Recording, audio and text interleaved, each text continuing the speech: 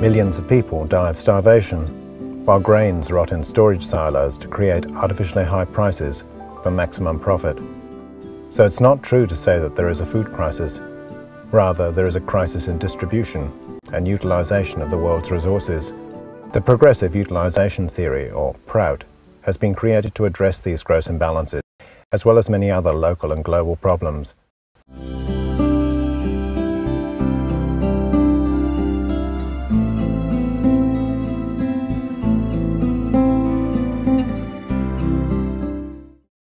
The great Indian mystic and philosopher P.R. Sarkar realized that spiritual teachings and social work were not enough to remove the root cause of much of today's suffering and injustice. He understood that much of this suffering was caused by a faulty socio-economic system. So in 1959, he introduced a new socio-economic theory called Prout, as he said, for the good and happiness of all. This all-inclusive social theory has a uniquely spiritual base, unlike past and present systems such as capitalism and communism, which are materially based and benefit only one section of society.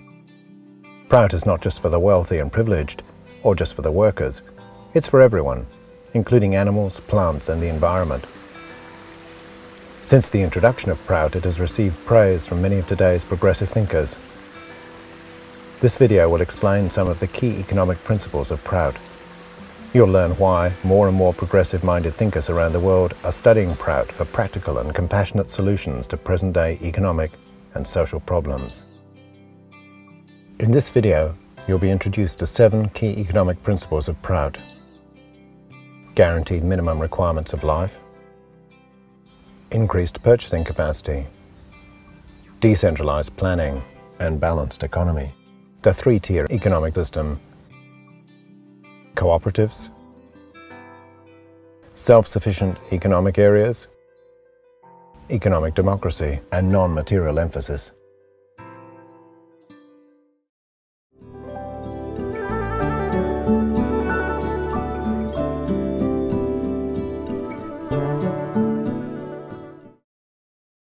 Prout's economic system guarantees the minimum requirements of life to everyone. In most situations, this includes food, clothing, accommodation, medical care, transport, and education. This guarantee can be achieved by ensuring full employment so that everyone has at least a minimum purchasing capacity, as well as ensuring availability and appropriate pricing of basic necessities.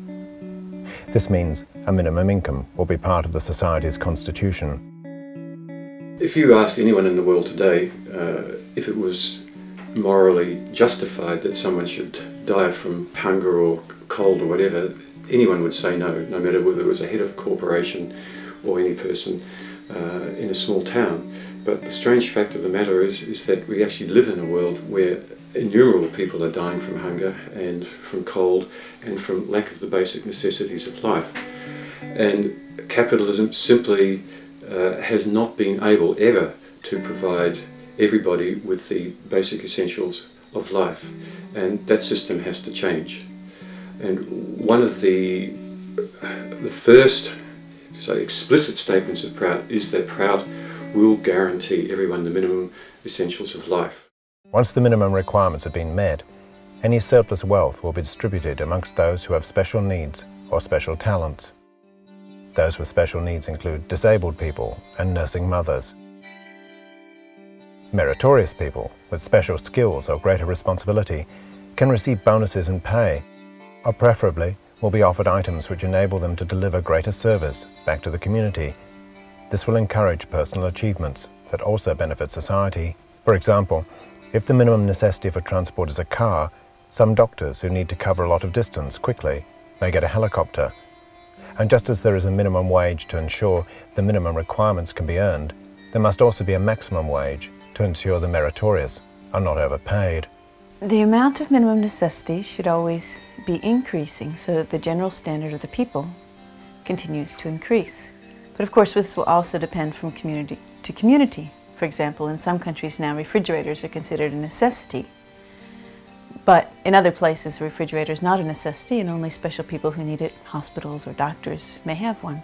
Similarly, in first world countries now, computers are a necessity, whereas in other less developed places, computers are still considered a luxury or at least semi-essential. The relationship between the minimum and maximum wage may be set at a given rate. For example, if the minimum wage is $10 an hour, it may be appropriate to say that the maximum wage would not exceed $100 an hour, or 10 times that amount. This will help eliminate extremes in poverty and wealth. There are already examples of this tiered wage system in the world today. A firm policy, though, that the credit union abides by is that the difference in pay between the highest and lowest paid members will be no greater than 3 times. In summary, society's resources must first be directed towards ensuring that everyone gets the minimum necessities of life. The remaining wealth is then directed towards semi-essential goods, and then finally towards non-essential or luxury items. All this is the practical expression of one of Prout's fundamental principles. There should be maximum utilization and rational distribution of society's resources. Does Prout exist anywhere in the world? It does exist in the biggest economic unit of the world, the family. In a family, you first use your resources for providing essentials like rent, food, clothing, etc. Only if there's money left over would it go to non-essentials or individual needs like piano lessons or to buy a football uniform. Never at the expense of other family members' basic needs. But in capitalism, this does happen. A few are allowed to get very rich while others die of hunger. If you want to understand Prout, then understand this concept of the family. Prout is the application of this family spirit to society and economics.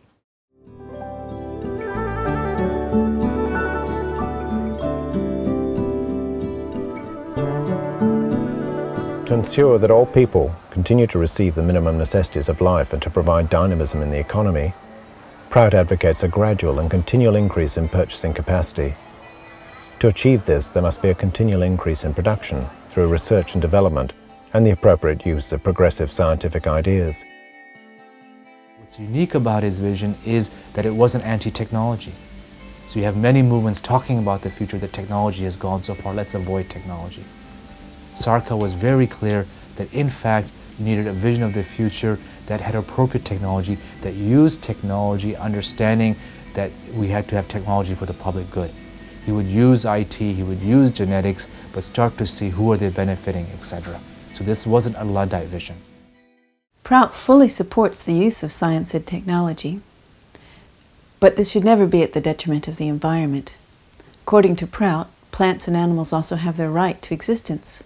Science should be used to ensure a better environment and a better quality of life for all. Especially, science and technology should never be used just to create wealth for a few or for mass destruction, such as in warfare. It should be noted that under capitalism, less work due to the advances of technology means less pay, if not retrenchment. However, under Prout, it means less work for the same amount of pay. This fosters a much richer, happier, and more meaningful society.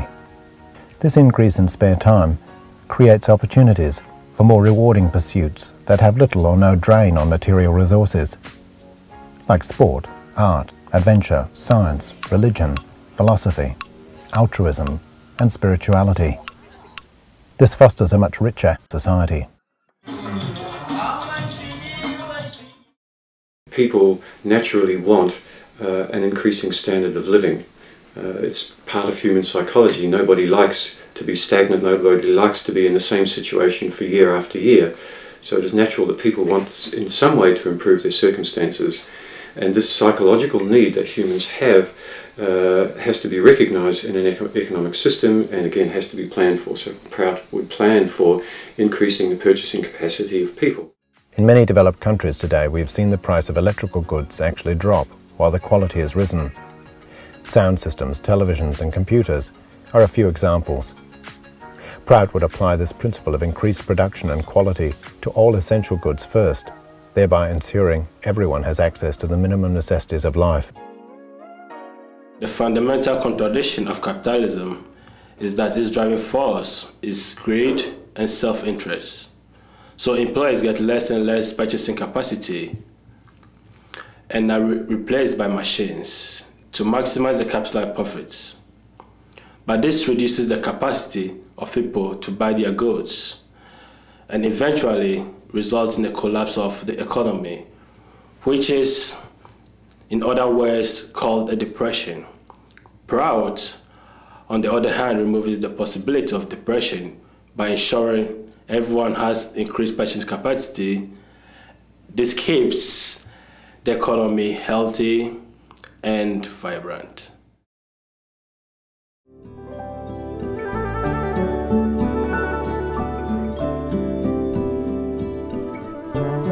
Economic planning under Prout is decentralized.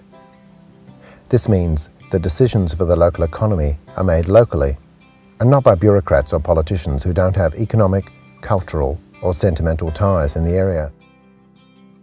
The definition of a local person is someone who has merged their economic interests with the area.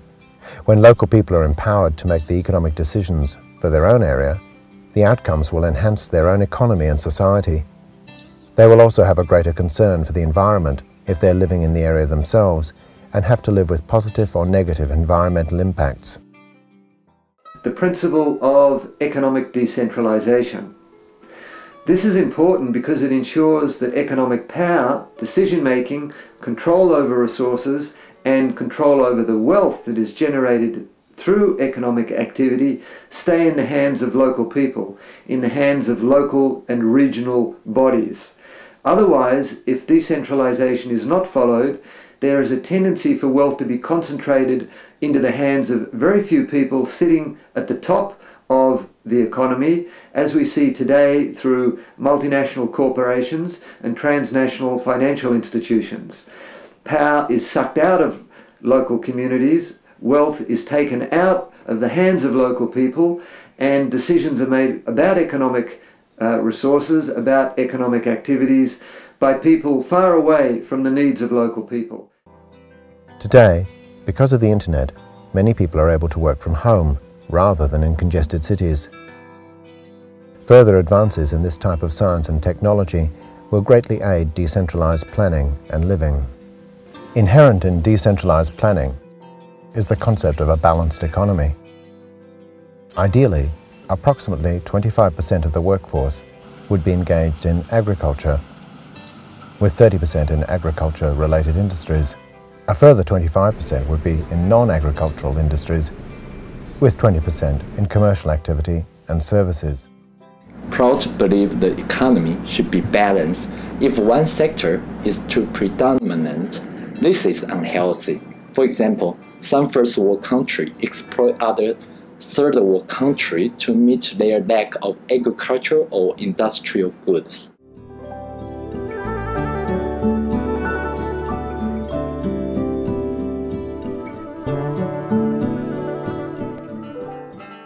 Prout divides the industrial system into three categories: privately owned small businesses, medium to large-scale businesses which are run by cooperatives, and very large industries which are concerned with key functions of the economy and are owned and run by the most local government possible. Examples of small-scale industries are businesses employing only a handful of people, such as family businesses or cottage industries. Often they are concerned with luxury goods and services such as jewelry shops, restaurants, small IT businesses, hairdressers and the like. If the business grows beyond a certain number of employees, predetermined by the community, then it will either stop growing or turn itself into a cooperative. This is to prevent monopolization or exploitation by a dominant business. Cooperatives only exist to serve a need for the local community or area. The cooperative would elect its own management committee, with the previous owner likely to be a part of the committee. Wages are paid to workers according to the work they do, using the system of minimum and maximum wage scales, with sufficient funds reserved for capitalization, development, etc. So far as possible, trade, commerce, agriculture and industry should be organized through cooperative enterprises. Only those enterprises which are difficult to manage on a cooperative basis because they're too small or too small and complex should be left to private enterprise. Similarly, enterprises that cannot manage as a cooperative because they're too large or too large and complex should function as large-scale industries as part of the public sector. They are generally structured to make a profit, decentralized, and managed as public utilities by the immediate or local government. However, they are always structured as autonomous from the direct management of the government of the day and function as statutory authorities. Some of these large-scale industries should be considered as key industries. Key industries should operate on the principle of no profit, no loss, and be centralized rather than decentralized. Examples include pharmaceuticals, raw material, and large-scale energy suppliers. Cooperatives have the potential to employ many more people than medium and large capitalist businesses, and at a fraction of the cost. In a Proutist system, the active support of both small-scale business and of cooperatives is a major factor in guaranteeing full employment.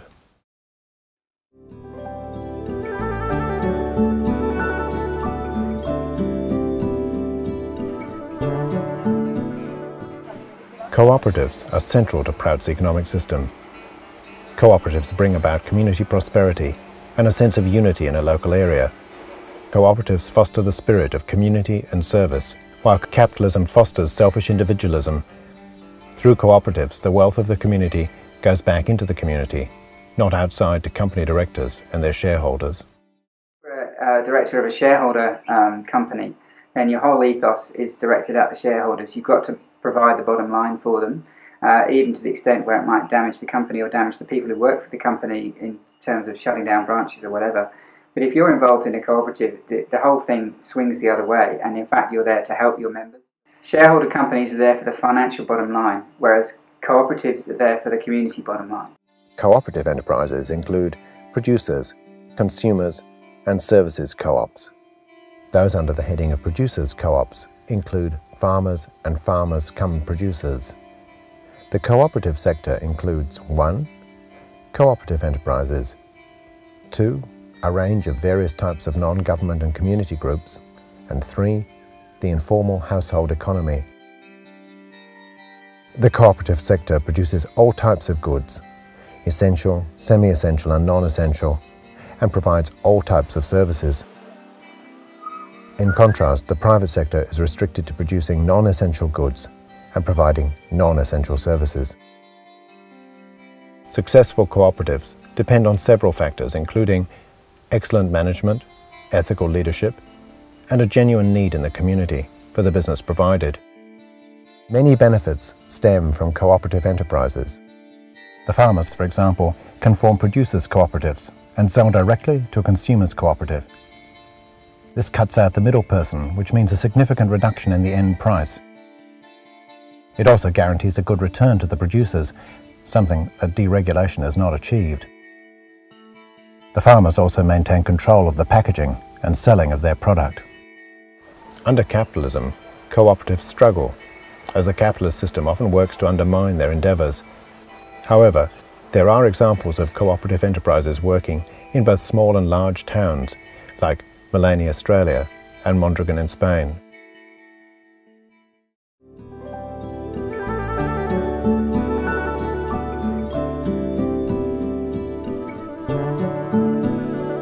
Prout advocates as far as possible the creation of self-sufficient areas, known also as zones. These self-sufficient areas will supply local communities with their basic necessities of life and form the basis of economic democracy. Where the area can't meet all the needs of the people, it can trade and barter with other areas. A socioeconomic unit is a unit in which the minimum requirements of life can be provided to all the people living in that unit.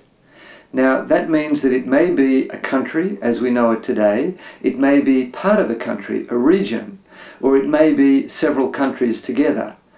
In other words, we start with the needs of people, we look at how those needs can be best met to satisfy the productive capacity, the production and distribution of the requirements for those people, and then, accordingly, we demarcate the boundaries of the units based on factors like geography, climate, water conditions, agriculture, history, psychology, culture, all of these factors.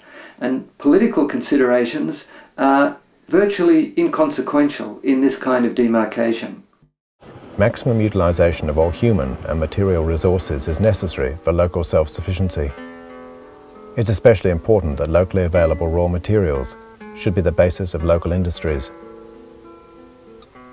Anyone can move to an area, but only those who have merged their economic interests with the area can establish a business there. This will prevent outside interests, including multinationals, from coming in to exploit the area. In Prout, each economic zone is supposed to be self-sufficient. And that means that outside interests won't be allowed to enter into the economic zone and establish their businesses and export the capital and the profits from that business to other areas. The benefits of all businesses and all economic enterprises within an economic zone, whether they're co-ops or small businesses, need to stay within that economic zone for the benefit of that economic zone. For example, if you have a small town, a Walmart will not be allowed to come in and set up a big business, which will not only hurt the other businesses, the local businesses in that community, but they're also going to export their profits to Arkansas. Globalization has brought people closer together. It has also been the cause of exploitation of local industry, environment and culture. Prout, on the other hand, encourages local language, food and dress, as well as local music and movie industry and other positive form of local industry and culture. Prout is against any kind of pseudo-culture exploitation. Pseudo-culture, as Sarkar calls it, is the imposition of an outside culture onto a local culture, destroying the local people's identity and sense of community, making it easy for these outside interests to control and exploit them. The global imposition of Western capitalism's selfish, materialistic and consumeristic culture is an example of this pseudo-culture exploitation. Prout's self-sufficient economic area policy would make it impossible for this kind of pseudo-culture exploitation. Prout is against any kind of social exploitation or injustice. For the success of self-sufficient areas, decentralization of planning and the economy is essential. This will bring prosperity and control back to local people, as well as increasing quality of life, and will aid in the development of more environmentally friendly industries and practices. Basically, Prout supports centralized politics, the decentralized economy. It's like a game of football. We have one umpire controlling the game but not playing it. The players only play the game but don't umpire the game. The umpire represents centralized politics and the players the decentralized economy. So politicians should be kept out of economics and the people should be given control over their economic lives. This is expressed in the concept of decentralized planning and economics. Concerning the environment, Prout sees the economy, the community and the ecosystem in which it's embedded as one integral entity. One of the serious defects of capitalist economics is that it attempts to abstract economics from both people and the environment. The end result is a breakdown of communities and a poisoning of the land. A Prout economy, on the other hand, uses an integral approach, striving for sustainability and resilience in all three domains: social, economic, and environmental.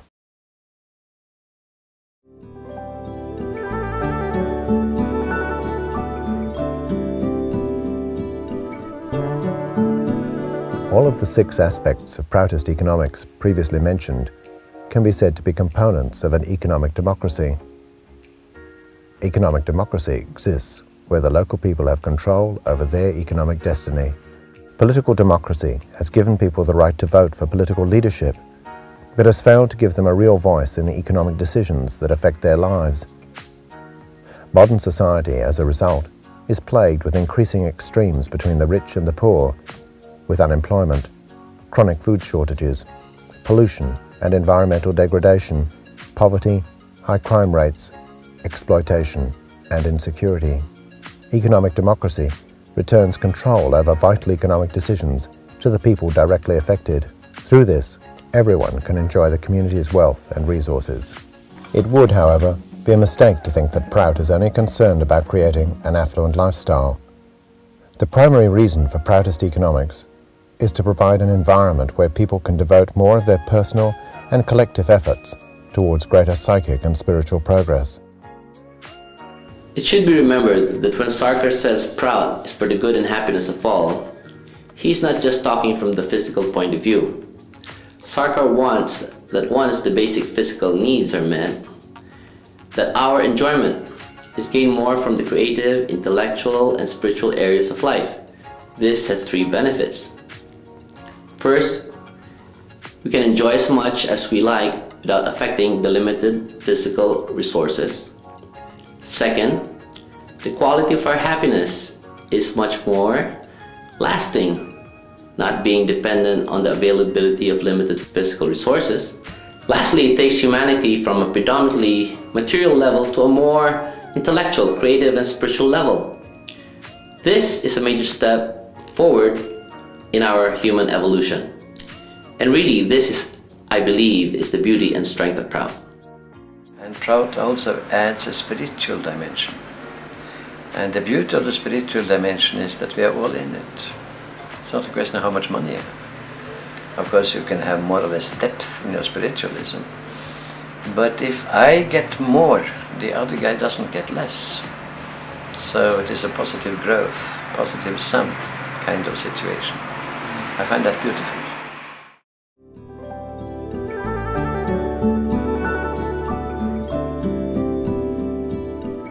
One. The minimum requirements of life are food, shelter, clothing, accommodation, education and medical care. Prout guarantees these by providing full employment and assuring that the basic necessities are easily affordable and available. Any surplus wealth is then distributed among the meritorious and those with special needs. 2. Increased purchasing capacity is achieved by assuring that the essential requirements of life are available and affordable for all. To achieve this, there must be a continual increase in production through research and development and the appropriate use of progressive scientific ideas. 3. Decentralized planning assures the decisions for the local economy are made locally and not by bureaucrats or politicians who don't have strong ties to the area. A balanced economy will be part of this planning so that agriculture, industry and white-collar work are appropriately developed. 4. Prout advocates a three-tier economic system. This is made up of privately owned small business, cooperatively owned medium to large business, and government-run large industries. 5. Cooperatives are central to Prout's economic system and are the basis of economic democracy. 6. Prout aims to create decentralized economic areas that are, as far as possible, self-sufficient. All businesses would be locally owned, so there would be no room for multinationals or outside exploitation of an area. These 6 points would help to create economic democracy, giving local people control over their economic lives and assuring their basic necessities. Society is then encouraged to pursue more non-material, creative, intellectual, and spiritual forms of enjoyment, which will ultimately lead to real progress and happiness. Prout can never be imposed, it only works when people embrace it. Of course, Prout has its principles, but for their practical expression, that depends on the wishes of the society concerned. Communism sees people as workers. Capitalism sees people as consumers. Prout, however, sees them as people with physical, mental, and spiritual dimension, all of which have needs that have to be met for a healthy, progressive society.